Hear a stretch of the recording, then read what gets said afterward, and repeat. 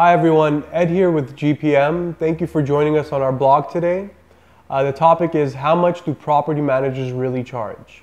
When hiring a property manager, there are a lot of factors to take into consideration, and price is one of them. You have to ask yourself, what is it that you're really paying for? And what's the value a property manager could bring you? Besides the day-to-day bookkeeping and financial reporting, a good property manager is skilled at finding and screening tenants quickly and will have a network of reliable and cost-effective vendors to handle emergencies and repairs. Most professional property managers should have an understanding of landlord-tenant law, therefore reducing the risk of lawsuit.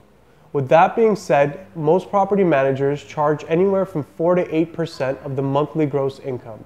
Obviously, these rates are variable based on the building's size, condition, and how much attention the property may demand.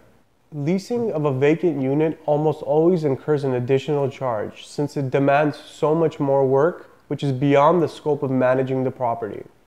This process of inspecting, marketing, screening an applicant, and moving in tenants can cost anywhere from 5% to as much as 1 month's rent. It's important to understand that monthly management fee may not be the only expense you will be bearing.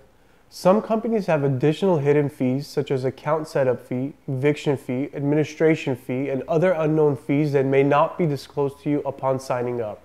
Always research the management company and demand a proposal before signing a management agreement. For more information, you could contact GPM at 818-465-4065 for additional information. Thank you.